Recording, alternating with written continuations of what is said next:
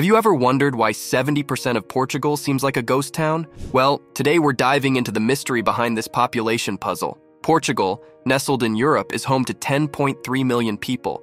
But here's the twist. Most of them crowd into just 30% of the country. The remaining 70% sits seemingly empty. But why? It's a story of old policies, rugged landscapes, and a country trying to balance its coastal charm with the quiet allure of its interior. So without further ado, let's dive into the reasons. The first reason would be rooted in historical and economic factors shaping Portugal's population distribution. Portugal's past unfolds like an old book, with Antonio de Oliveira Salazar taking the lead from 1932 to 1968. During his era, the coast received preferential treatment, leaving the interior somewhat isolated. Salazar favored seaside policies, and it led to tough times, with many seeking opportunities far away. The 1960s ushered in change, prompting many to set sail for countries like France and the US. However, even with the dawn of the Carnation Revolution, in 1974, the coastal regions continued to steal the limelight, leaving the interior in perpetual catch-up mode. The dwindling birth rates added to the challenge as the younger generation gravitated towards the allure of the coast, leaving the interior regions with a palpable sense of solitude. Now you might be wondering why people left the interior regions for the coast. The answer lies in Portugal's captivating topography,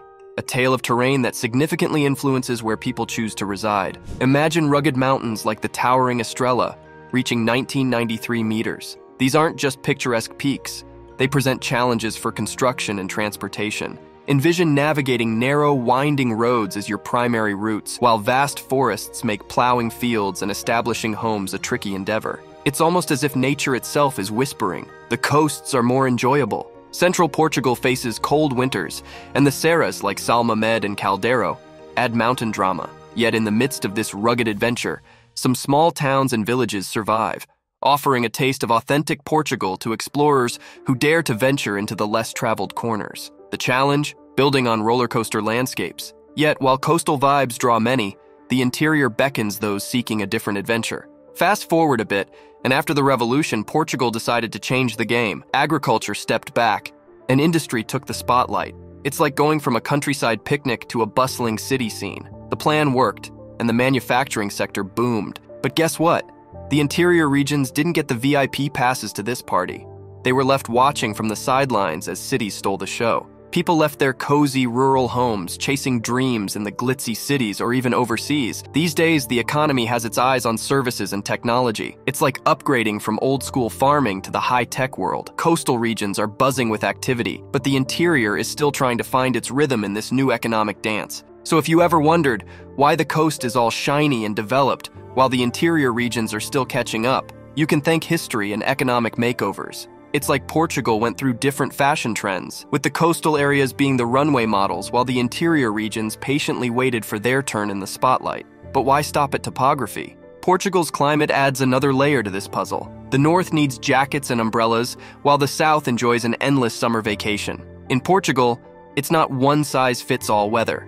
The north, like Minho and Douros, gets more rain, 1,500 millimeters annually, compared to the sunny Algarve in the south, with just 500 millimeters. This climate dance impacts crops, especially in the south, where the sun and warmth make it a hot destination. The coasts draw people not just for beach parties, but also for the sunny allure they offer. And that's not all.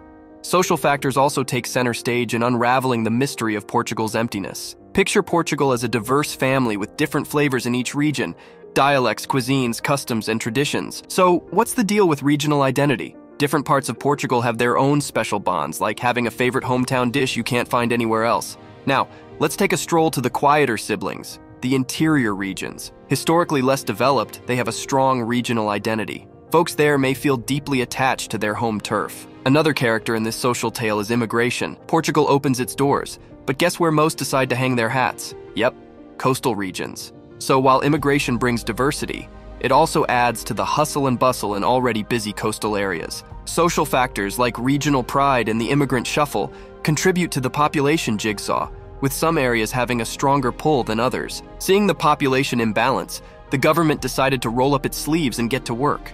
Why?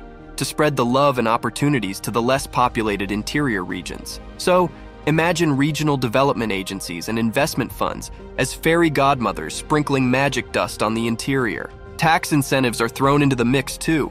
financial treats to tempt businesses and individuals to set up shop in quieter corners. But every hero faces challenges. The interior regions might find it tough to attract new residents and businesses. Limited economic opportunities could be a hurdle, yet the government is determined. In this social and governmental dance, Portugal aims for a more balanced and harmonious future, and the fruits of the initiatives bore rich results. Portugal, with its warm embrace and scenic landscapes, has evolved into a global haven, beckoning people from diverse corners of the world. Approximately 184,000 Brazilians, 46,000 Britons, and a growing number of Ukrainians and EU nationals have chosen Portugal as their home, weaving vibrant threads into the country's cultural tapestry. In recent years, the influx of newcomers has surged, driven by the allure of a welcoming community and Portugal's renowned beauty. These fresh perspectives enrich the social fabric, creating a harmonious blend of cultures and experiences. Amidst this cultural tapestry, Portugal faces a significant demographic shift,